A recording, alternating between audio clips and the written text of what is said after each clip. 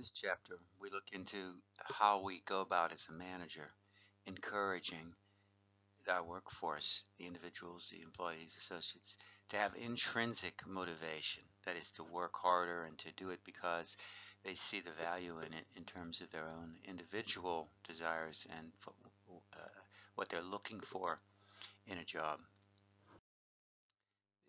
The most common one that we hear about from psychology is positive reinforcement.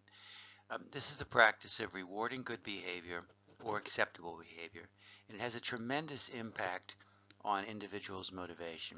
When employees are recognized for a job well done, um, they're more likely to put forth the same amount or more even effort into the next task they perform and future tasks.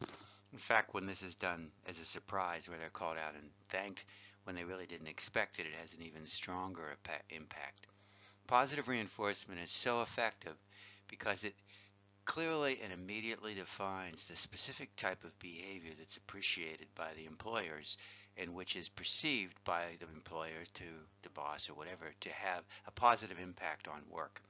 The tactic works especially well for employees who naturally take pride in their work and are inherently motivated already to do well.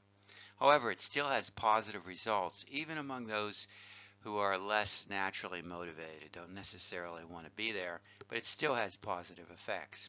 Positive reinforcement also empowers employees by building their self-confidence, making them more adaptable and open to change.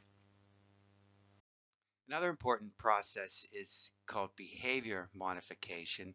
This is based upon several theories that people use to motivate individuals and developed over several decades. Um, But behavior modification involves changing behavior and encouraging appropriate actions by relating the consequences of behavior to the behavior itself, both positive and negative, so therefore you can modify the behavior. The concept of behavior modification was developed by the psychologist B.F. Skinner, who showed that there are two types of consequences that can modify behavior: reward behavior and punishment behavior, or rewards and punishments. Skinner found that behavior that is rewarded will tend to be repeated, while behavior that is punished will tend to be eliminated. In general, rewarding appropriate behavior is a more effective way to modify behavior. One of the reasons for that is oftentimes, even when you're providing punishment, if it's not if it's punishment of particular types, people actually get attention and they're recognized for that sort of punishment behavior, and they might therefore confuse it in a sense with a reward and try to get more of that behavior, even though we would think of it as being punishment. It's still recognition of sorts. So generally, positive reinforcement is a better way or a safer way to go, although at times some sort of an enforcement behavior or punishment of some sort is called for. There are some specific ways that managers and organizations could also motivate individuals. These are examples on this chart here. Uh, Herzberg, as we talked about, identified the job itself and how the job works and what you're producing is a motivational factor in and of itself. Managers have several strategies that they can use to make the jobs or design the jobs so that they actually can improve the employee motivation. One of these is job rotation. That means individuals take several jobs, like in a fast food restaurant, behind the cashier, out in the dining room, being a cook, whatever, different jobs. So you get a perspective on how everything fits together and you could see better what your part is in the overall effort. Also, it tends to relieve boredom by allowing you to do different things. It also reduces uh, the the sense that you're just doing the same thing over and over, the monotony associated with performing one task. So a greater variety of tasks, rotating among jobs, can be one way that you have greater, um, you can motivate individuals to perform better or to have some intrinsic motivation. Job enlargement is another one. That's giving a particular job more tasks, so you don't just do one thing over and over again, but you do a variety of things even within one task assignment. Um, Job enlargement was developed to overcome boredom associated with specialization. And again, the rationality of that is that jobs are more satisfying when there's a number of different things you could do to kind of switch off and things like that, do different things over the course of your day. Another one here is called job enrichment, which incorporates motivational factors such as opportunity for achievement, recognition, going off for training programs, and advancement into a job.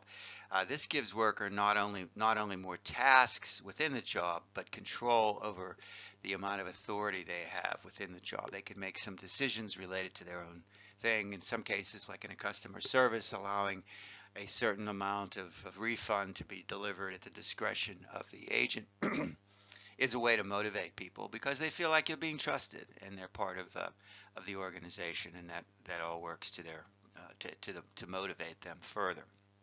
So job rotation, job enlargement, job enrichments, there are ways you can design the work environment that actually gives people some additional motivation. Some other things that are done to improve motivation it relates to balancing people's lives, their work life with their home life. Many U.S. workers still work or work a 40-hour, traditional 40-hour work week, 5 8-hour days, fixed time for starting and ending. This can cause poor morale because it's so routine and high absenteeism, particularly when there's other responsibilities that they're trying to deal with. Diverse workforces can have responsibilities during the day that they have to deal with. This allows for what's called flexible scheduling strategies. One of these is flex time, which allows employees to choose their own starting and ending times as long as they work the full amount that's needed during a core period.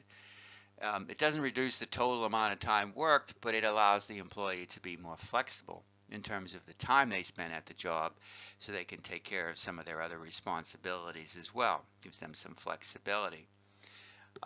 Another thing that's related to that is what's called a compressed work week. That can be a 4-hour or even shorter work week because you still get your 40 hours, you just work 10 hours a day instead.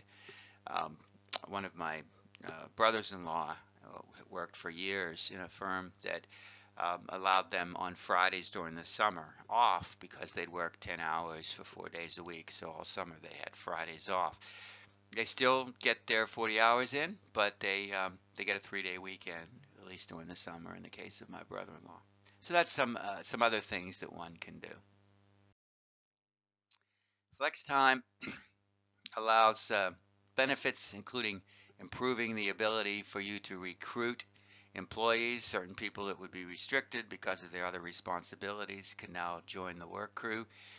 They might wish to balance their life and you bring them on board. That makes everyone feel happier that they're not giving up some important personal responsibilities to be at the job.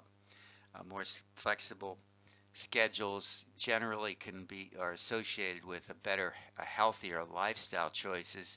People have more physical activity. Maybe they need to work out or get to the gym at certain times, and you can match those things together. So that's an example of how creating an environment where work is a place people want to be and they enjoy what they're doing in their job creates this sense of intrinsic motivation, internal motivation.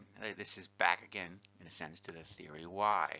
If people want to do good work and they know what they're supposed to do, you can get a lot of things done in that environment.